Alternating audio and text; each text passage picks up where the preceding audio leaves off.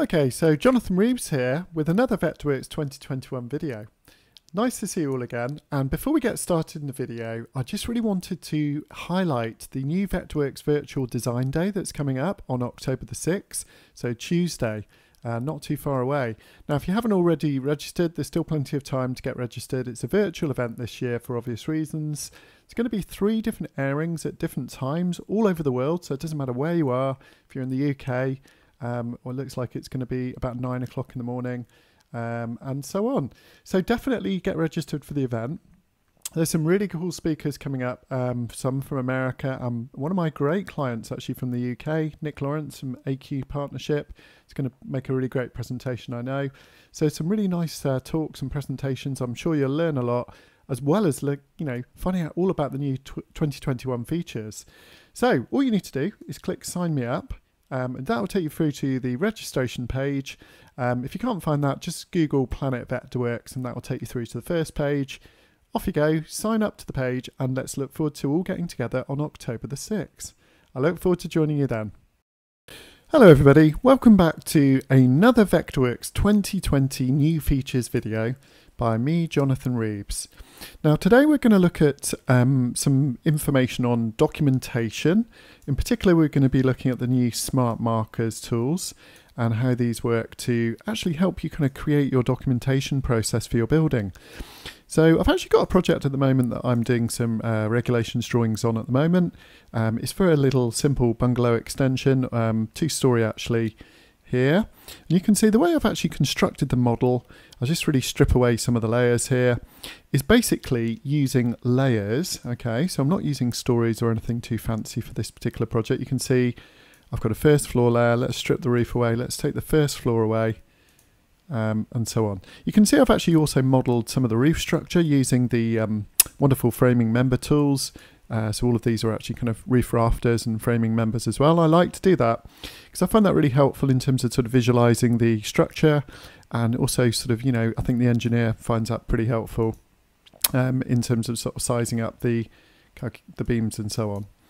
Okay, so what I'm going to do to begin with, I'm just going to pop to my top plan view, and I just really want to kind of show you how this works. Let's sort of start from scratch, as it were. In fact, I've actually got an existing section here, but what I'll do, I'll create a new class for this. Let's put this in section lines, and let's just right click and spell that properly, hopefully. Yep, good little tip. And then let's pop that in the class. I'll click 7 for my visibility tool, and I'm actually just going to zap that class to turn it off, just so you can see we're starting from scratch. Okay, so the first thing I'm going to do is just kind of put a box around the area that we're interested in mainly for this particular sheet, and then we're going to go View, Create Viewport. We're going to use this crop to basically crop the viewport, and I'm going to go and create a brand new sheet layer here. Okay, so let's give this a drawing number 100. Let's just call this Plan. And we don't need to edit properties after creation. Let's just click OK, and let's see how that sits on the drawing. Good, okay, so the first thing I might want to do is kind of blow this up a little bit, so that's fine, up to 1:50 scale. No, none of this is new, you will have done this before.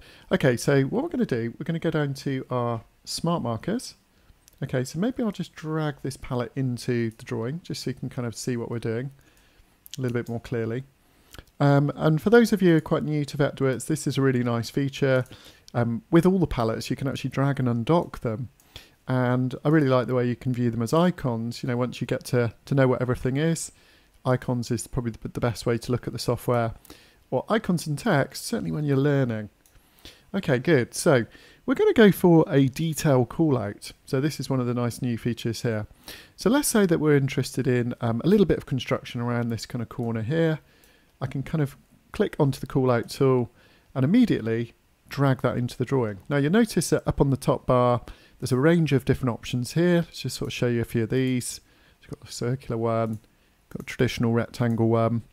I actually really like using the rounded rectangle personally. So let's just undo those two, and let's just use another rounded rectangle on maybe this little detail here.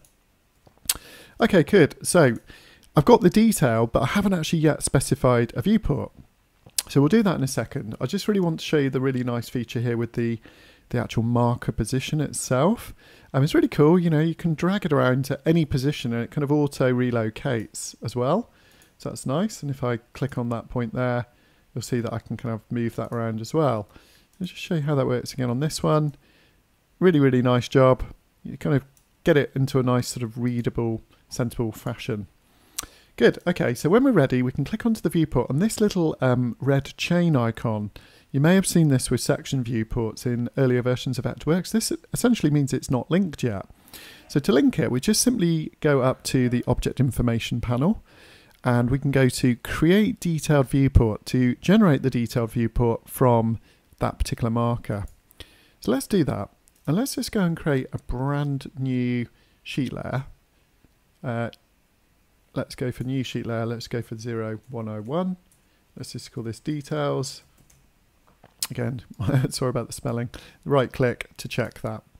Let's click OK. And for this one, I think I'm going to blow this up to like a 1 to 20 to begin with. So let's see how that looks. So what you can see it's done is immediately kind of, let's turn the dims off, blown up the detail for me nicely. And it's got the drawing label there. We can move that detail across. If we want to, we can actually crop it as well, which is quite nice. And if we double click on it, we get the option to navigate back to the design layer, the original design layer where the information is actually drawn, or we can go into the annotations. So again, we can move our drawing label here if we would like to. Let's call this detail 1 in there. You'll see that the scale is automatically set by the viewport. So I can move that anywhere I like if I really want to there. What's nice is if I do want to, I can actually basically go back to my drawing before plan. Let's double click back and you can see it's basically referencing the sheet 101 and it's detail 1. So let's do that same process again. So over here, if I did want to, I could actually rename this drawing here. Let's just call this detail 2. And at the moment, it's not linked. So let's go to Create Viewport. And let's go through to sheet 101 again. Let's make this 1 to 10, 20 scale. And let's just click OK, auto coordinate. And there we go. So you can see it's very, very nice and easy. And again, we've got the option to blow up and add a bit more information. So no reason why you shouldn't double click into the annotations layer and actually kind of, let's just rename that detail 2. Detail 2. And again, let's move that there.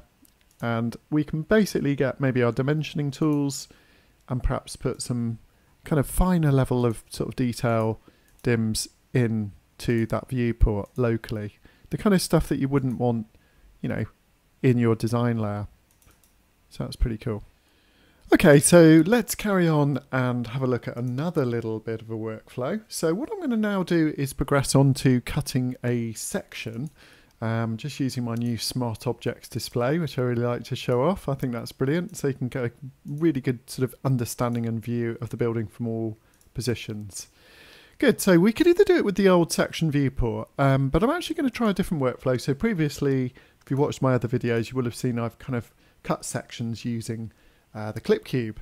And that is actually a really nice method. I do like this method a lot because you can, you know, basically dynamically adjust the section and sort of see where the best place to cut that section is.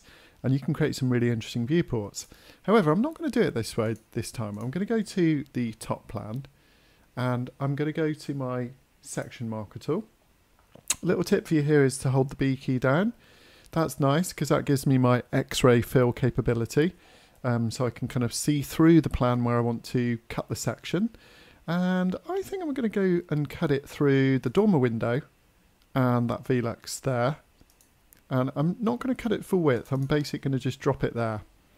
So you can see I've got the section itself. Let's now move that up to the roof layer just so it sort of sits up above. I can basically fiddle around with the marker size quite a bit. Let's make those half as big. And what's really nice is we've now got styles available in all our markers. So if I do want to go to replace, I can actually access a whole bunch of different marker styles. And these are just the standard Vectorworks ones at the moment, but I could easily take these and tailor them to my own requirements. So let's go for something a little bit different there. Click OK. Excellent. Now you can see we've got the broken chain link again. Of course, what that means is that we can actually create the section viewport dynamically by clicking in object information. Got a feeling you can actually right click and do it as well. Yeah, you can create section viewport from there, but let's go for it from this command here. So we're going to go for a new sheet, and let's call this 102, and let's just call this section. Click OK. I think we'll go for 1 to 50, and I'm going to come back and look at any other options in a moment.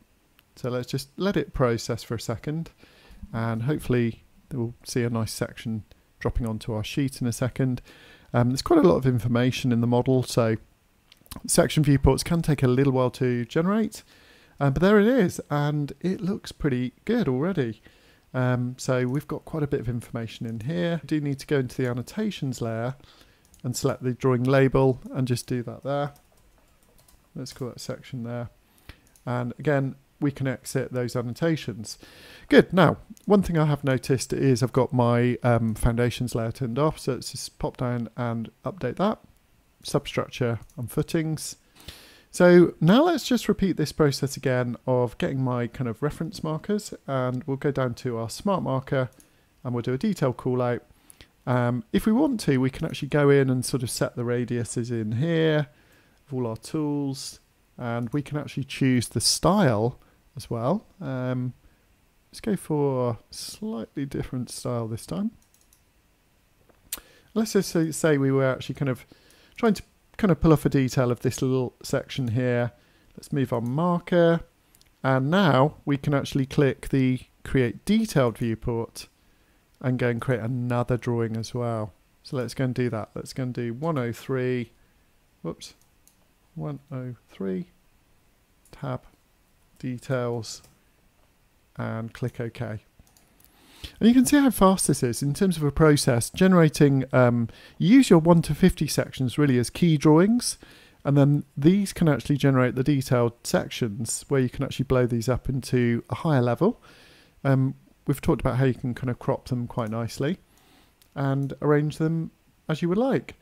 So it's a really, really nice workflow. Let's blow that up to 1 to 20, a bit more reasonable size, I think. And then in terms of sort of annotation,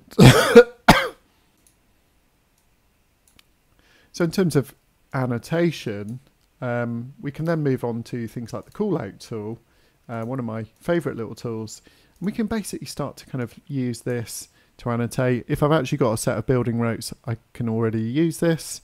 And you can see there's not a bad little note that I can actually use there.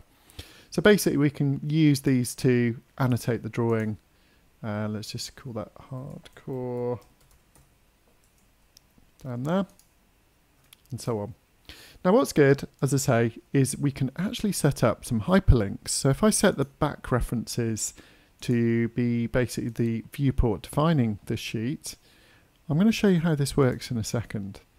Okay, so let's just save what we've done so far. I'm actually going to go back to my section drawing and create one more viewport for this sheet.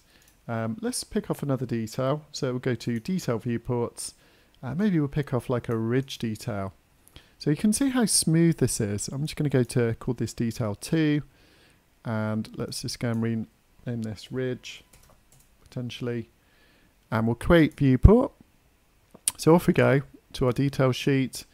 This time we'll just jump to, let's go for 1 to 10. Let's try that, see how that works, and wait a second or two, and that will kind of generate that section onto the sheet for us, which is really nice. So instead of having to kind of redraw all these details, we can to some extent generate, you know, quite good details from the model itself. Generally BIM modelling, you work at 1 to 50 level of detail, and then you add a bit more detail into the viewport. So a few other features on the smart markers I want to show you as well. So I'm just going to double click and to pop into the annotations layer here. Basically, I just want to kind of select this annotation, move it across, and I was going to change the style. So all of the smart markers now have style added, and this means you can basically create your own office standards, and you can see there's a range styles that actually ship with the markers already. Let's just try this one, it's quite nice. And we'll click OK. So that applies that particular style. If I did want to actually edit the graphics of that particular style, in fact, let's do one more and we'll come back and do that. I'm going to do something else as well while I'm here. I'm going to right click and just go in straight to edit the crop, because I really wanted to just change that to a slightly smaller radius, and it was bugging me that it wasn't quite center. So the good thing is I can jump straight to the crop, or if I want to edit this now, I right click and go to annotations without having to go in and out of the viewport. So otherwise you'd have to exit and then double click to go back into the crop. Let's do that same thing again. Let's pop into the annotations first. Let's go style replace, choose the one that we've got here. That's cool. Let's go right click, edit the crop, straight in. Let's just change that to 250. I think the position of it's okay, but if I wanted to, I can kind of reshape it a little bit taller maybe, and crop it a bit tighter there, and so on.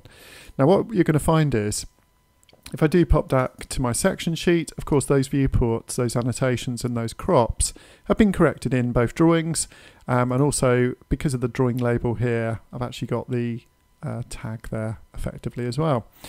But what do you think of the new smart markers?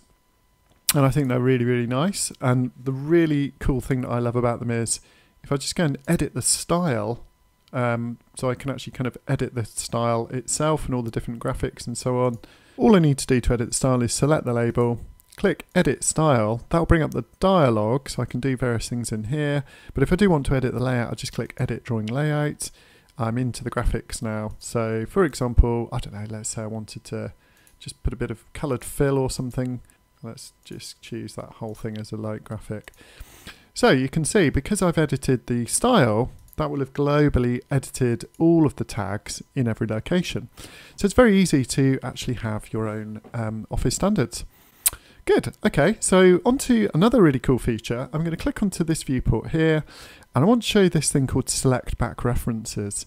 Now what this does, it means that I can actually attach it to some referencing, a bit like a hyperlink. So I can basically say I would like to attach it to its defining viewport. And basically what that means is, let's see if this one's already attached. Yeah, okay, that's cool. So this is coming from the detailed viewport there. Okay, so let's go and generate a PDF of this particular drawing. So it's not quite finished yet by any means, but if we go to File and we just publish these two drawings that we've created. So I'm going to scroll down my list here. I'm going to find my drawings section 102 and 3 that I'm going to export. Let's export them over here. A couple of options for you. If you select them, you can export and print in DWG, you can do image files and everything as well. But if we do the PDFs, then we should get the hyperlinks working. If I go to options, in here I've got all sorts of control over the resolution and the quality of that PDF. I'll just go for a medium one. But you can see you can really compress the PDFs quite small now. So that's fine. And finally, if you would like them as separate PDFs, you tick this one, or if you want them as a single document, just don't tick this one. Let's go ahead and publish. I won't save a set of drawings, and let's just publish those to my desktop for now. We'll click save, and we'll replace the one that's already there.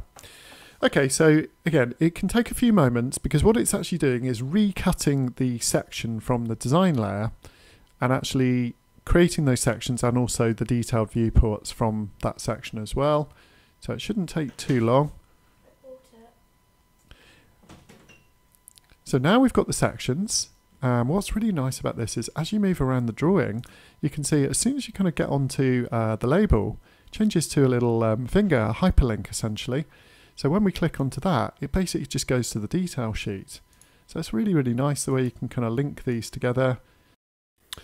So what do you all think of the new smart markers? Do you think these are going to improve your workflow? I personally do, and I'm really excited to kind of really get stuck into them on my next few projects. But it'd be really great to hear what you all think in the comments, and look forward to your feedback. Anyway, thanks for watching the video, and I look forward to seeing you in the next one. Bye bye.